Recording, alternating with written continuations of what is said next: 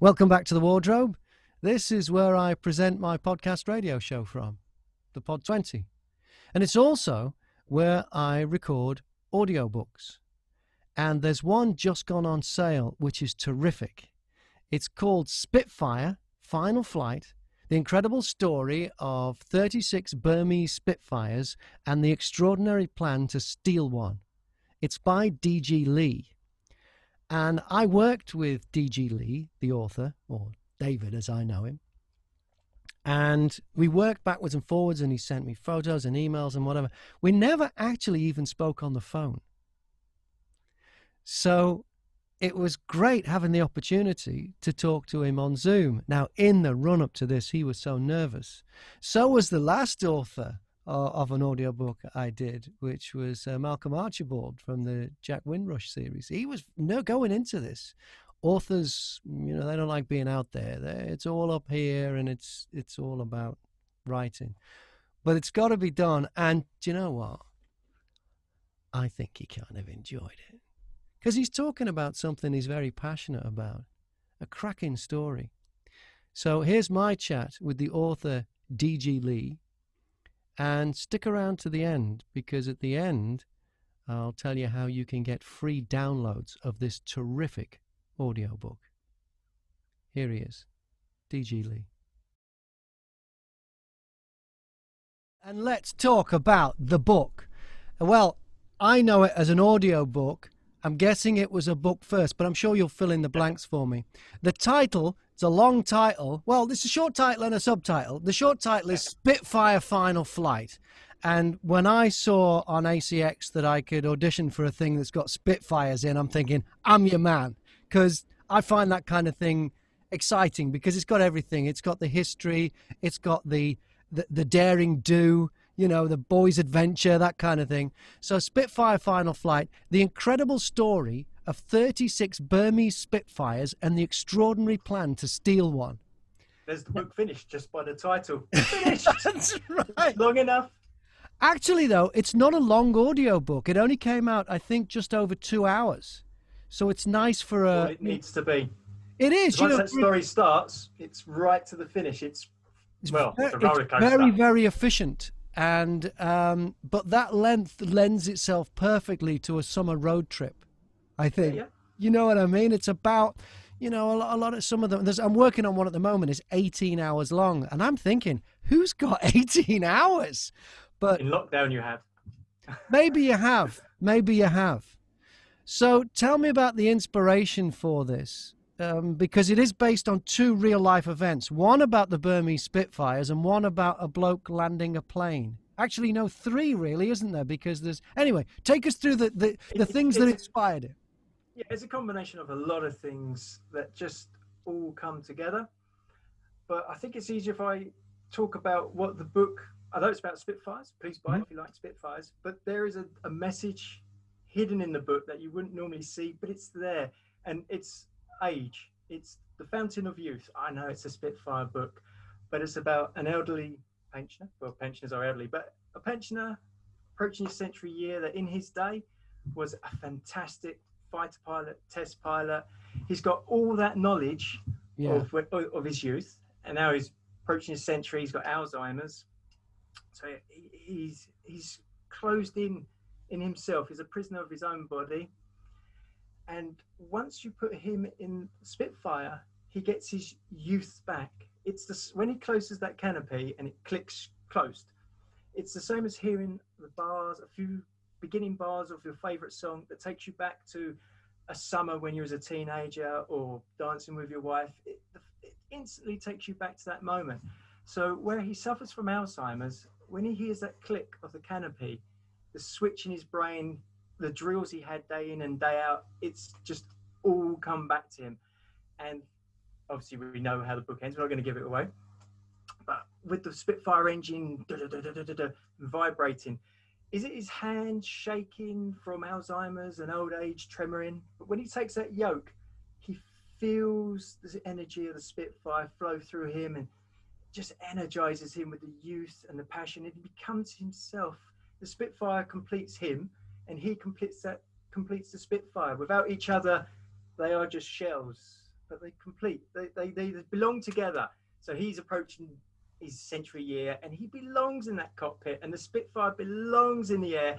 And you know that when the pair of them are together, they are unstoppable. Yeah, and they certainly are. And the other good thing about it is as well, you know, because he's rescued at the beginning of the book. I don't want to give too much away, but at the beginning of the book, he's kind of rescued from a care home. You know, everybody he loves, he's outlived.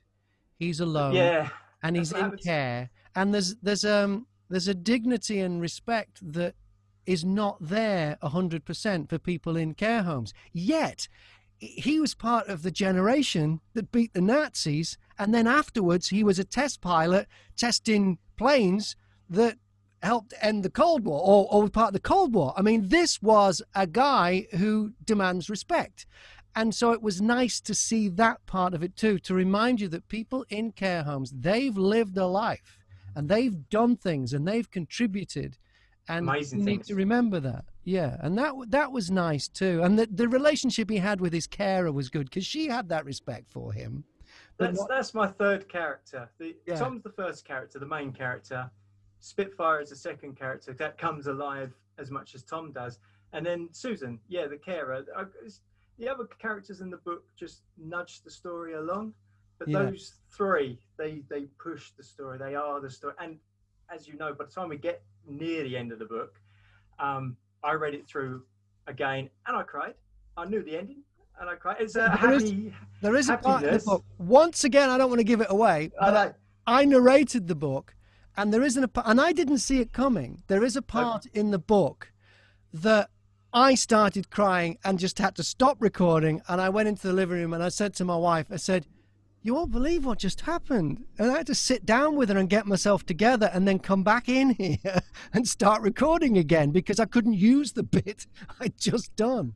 It's I very think it's emotional. because I've written Tom and he connects with us through our youth. He gains that youth again, his spirit. And at the age that we might read this at, it may be people our age that read this. There's a story for everyone, but we always want our youth again. We want to go back to that time where we was in the park and we put our arms out and we run around pretending to be airplanes, and you have that freedom and spirit. And I think we connect with Tom throughout the book as he regenerates. Each stage of that book, he comes out of his shell and he comes out and he becomes himself as when he was just end of the teens, and he's just vibrant again and he completes himself. And the plane is just, the plane's back in the sky, because obviously the plane starts off in a crate. It's also buried. So where he is in the nursing home, shut off, and it's, the nursing home is brown and dark and gloomy. By the end of the book, we're up in the sky, blue sky, and you're free, you're not closed in. And the same with the Spitfire in the crate. It starts off in the crate, but it's built and it becomes free. When it's built, it points at the sky. A Spitfire points at the sky. It wants Even to on the be in ground, sky. yeah. It wants to be in the sky. So it's a case of out and up. It's the freedom, and they give each other the freedom, and it's the journey that we get there too as well. Let's get back to my first question, which is the real life events that inspired this story. That would be the German teenager, 19 years old. I think it was 4 years when I wrote this book ago. I think it was 1987. If the facts are wrong, please forgive me. But it's back in the 80s, 87. And he flew 500 miles. He's only just passed his private PPA or private pilot license. And he flew 500 miles through Cold War, the Russian air defense, right into Moscow. They say Red Square, but he actually landed just near Red Square because the people wouldn't get out of his way. So he landed on the bridge next to Red Square. But yeah, he flew through 500 miles of air defense at the height of the Cold War. Absolutely incredible. And he was only 19, not even a skilled pilot. It's just absolutely incredible. And the story that I came to write, it's all doable. Everything in that book is doable. Where the Spitfire goes against, I think, MiG-29s, again, it's 4 years ago, they may be 31s. I think it's MiG-29s that the Burmese Air Force do use.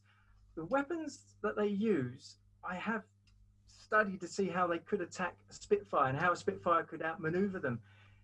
And the Spitfire engine, piston engine, doesn't create enough heat for a heat-seeking missile to lock onto. It's basically a lawnmower in the sky. The heat-seeking missiles are no good. Then you have radar-guided missiles. Now, the South American drug runners that fly into Florida, they use special avionics to mask their radar signals. So again, you can outfox those missiles. And as engagements normally take part 25 miles away, you don't see the other plane. It's all guided. So they can't shoot him. The only way they're going to shoot him down is by cannon fire. Can't shoot him down by a missile. It's cannon fire. But the Eurojet that we use, because engagements are 25 miles onwards, they actually remove the cannons from Eurofighters because you don't use them. You just use your heat-seeking missile. So they removed the cannons from Eurofighters, and then they found the plane didn't fly. It's all done by computers. It was out of weight. So instead of putting the cannons back in, they put concrete where the guns were. Wow, just to balance it out. Yeah, rather than putting a gun or making another gun to go back in and to put some concrete in there and it'd be fine. So a lot of pilots are not trained for dogfighting. They're just trained to push a button from a Spitfire is the weapon. And modern technology, the fighter plane, F-33 or the Tomcat F-14, they're designed to deliver the weapon. Whereas Spitfire is the weapon. The pilot behind the yoke, he's the weapon. He's training air combat maneuvers. And so you've got to get close to that Spitfire to engage him. And you've got to have the right weapons. And if it's a heat-seeking missile, forget it, because a Merlin piston engine, it's not hot enough for it to lock onto it. Also, the Spitfire, it's still maneuverable between 80 and 100 miles per hour, still in attack parameters. And a modern jet start to stall. They got the power, but they can't turn at 100 miles an hour. They're just useless. So you can outmaneuver a jet. And back in 1963, again, it could be wrong, the British did run tests with Spitfires versus Lightning F3s, because we might have gone to war with Indonesia, and they used Mustang P-51s. And the British government wanted to see, could our fighter jets engage the P-51 Mustangs, or would we be in a little bit of trouble? So there were trials. In fact, there was only one Spitfire flying at that time, I believe. Again, I could be wrong. I think all the other ones were in museums. But there was one over in Wales that they used for conducting weather experiments. And they said, "Oh, can we borrow your Spitfire? We need to fight some F3s to engage them to see how we can combat." And for about a week, the Spitfire, I think I found a couple more. So the Spitfires outmaneuvered the F3 Lightnings. Yeah, it wasn't until the second week they found out how they could combat them. But then you're talking about experienced pilots by that time, because it's just coming out at the end of World War II, near enough. But today, modern jets, the pilots aren't as experienced as day-to-day combat with a World War II veteran. And a plane landing on a ship that is not an aircraft carrier, that's possible too, isn't it? I mean, your preparation for this, I mean, I was just a narrator. I just read your words. That's all I did. But you made sure I fully understood. You sent me videos of a plane landing on a ship. You sent me models of how the dogfight would go and everything. So I've never been more prepared to read this book, and it actually enhanced the experience of reading it. But just tell us about landing a plane on a ship that isn't an aircraft carrier. That is possible. I got this. There's the video I showed you, but there was a video, photographs I saw before that. A Harrier jump jet had got into trouble, couldn't get back to base over the English Channel somewhere, and they saw a ship and they just plopped themselves down onto it.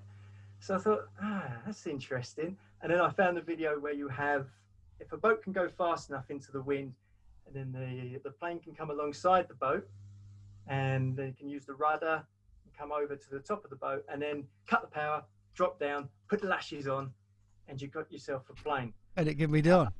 And again, when I wrote the book, I took measurements of the distance between we use a boat with cranes. So I took measurements between the cranes, how wide the deck was.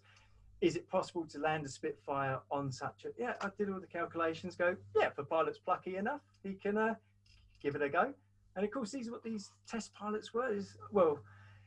I think, was it Eric Whittle Brown, our most famous pilot ever, Spitfire pilot. He landed the first twin-engine plane on an aircraft carrier. Then he was the first person to land a jet onto an aircraft carrier. Holds a record for the most different planes flown ever, because he was during World War II when the technology was just turning over very quickly. We went from propeller planes to jets overnight, and you need test pilots. I said, right, go in that and tell us what you think.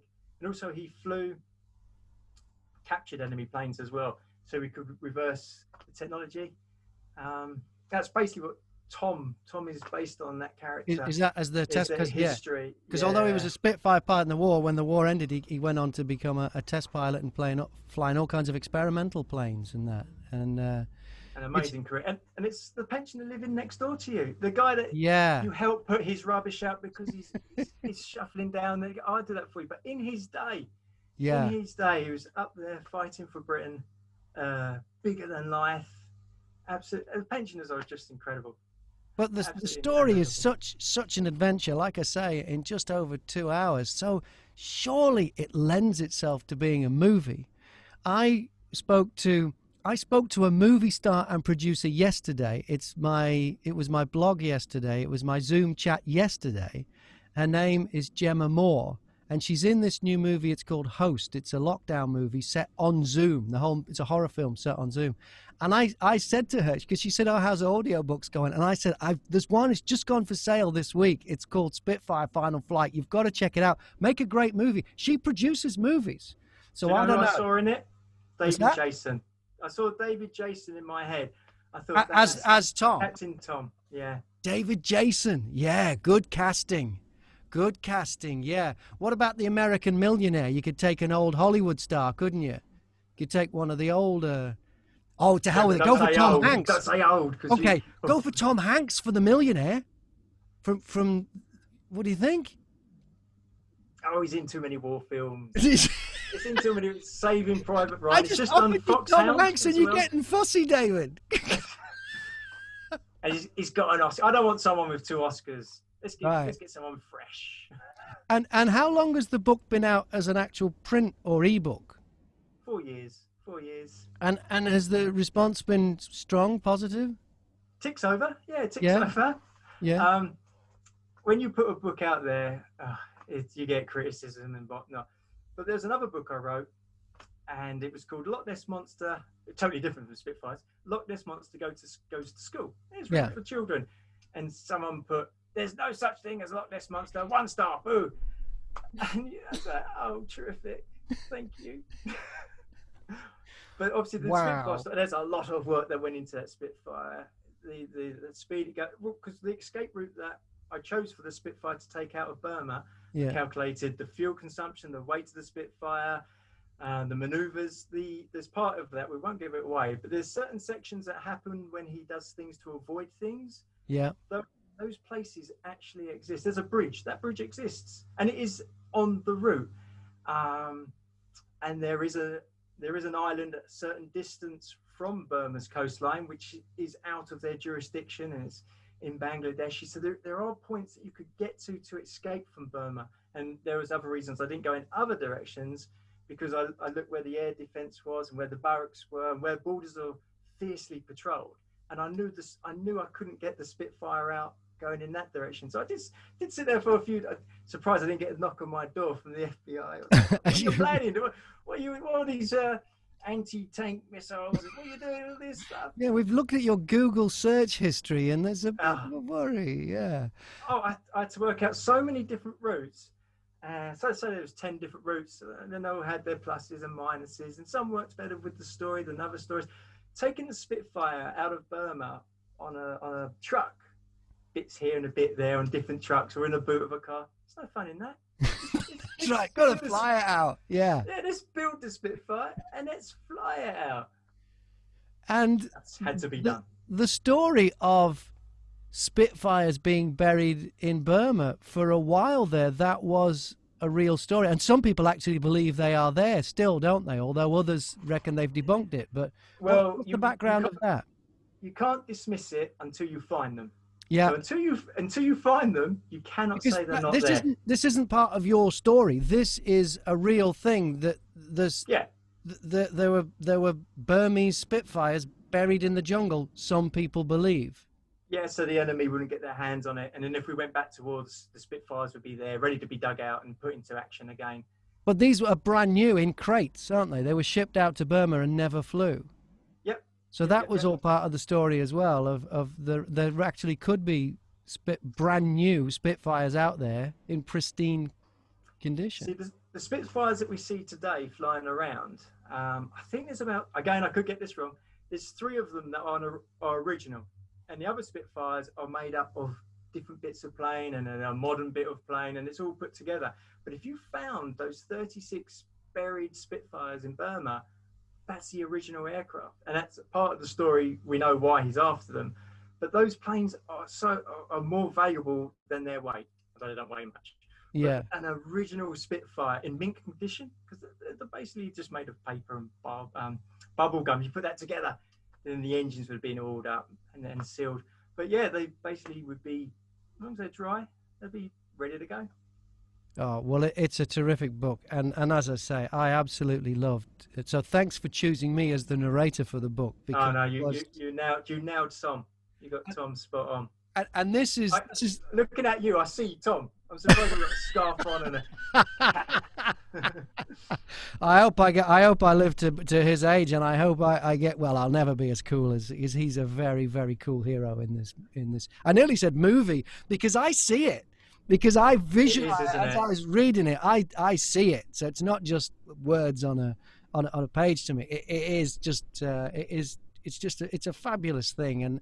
And whether you take the print or the ebook version, or whether you decide to go for the version I narrated, I know because I didn't hear your version's better. Your version's better. Now you're just saying that. Come on, David. But yeah, no, I appreciate that. Thank you very much.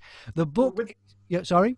Well, with the book, with the audio, you would say attack helicopter, but in the book, I have the make, the model, the variant of it, because when you read something, you need all the information come at you. So I put all the information in there, and the name of the missile and the range that the missile has, and blah blah blah. But your audio book that we adjusted for the audio version, it's so you can get into the story. You're not sidetracked by, oh, what length is that missile? Missile's coming for the plane. You've got to barrel roll out of the way. Get down to that jungle.